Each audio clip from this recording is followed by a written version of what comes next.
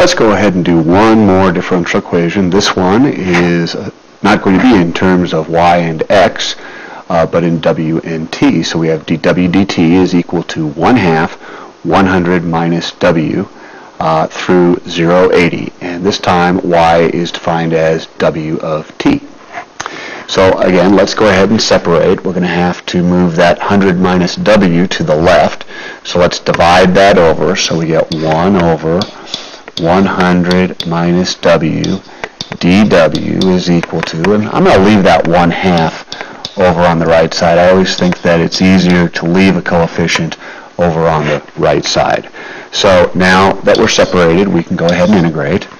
Now on the left side, that's a u sub. If u is 100 minus w, then du is negative dw.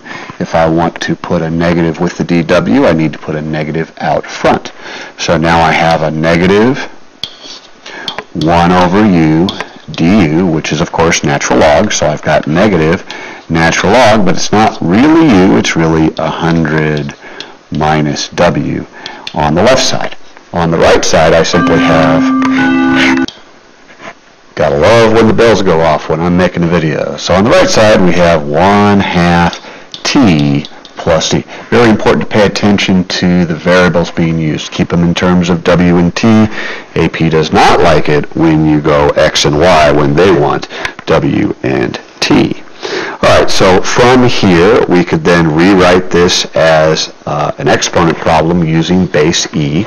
So we have e to the 1/2 t plus c is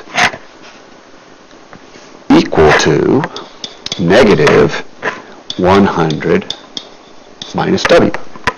Well, I can distribute the negative there and get e to 1/2 t, not squared, plus c is equal to negative 100 plus w. Well, since we're solving for w, let's go ahead and add that 100 over to the other side.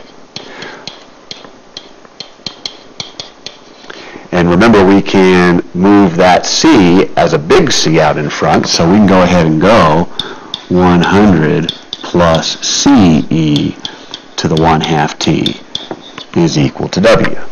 Well, now we can go ahead and plug in our 0, 80, so we get 100 plus ce to the 0 equals 80. And remember, anything to the 0 power is 1, so that would make c negative 20.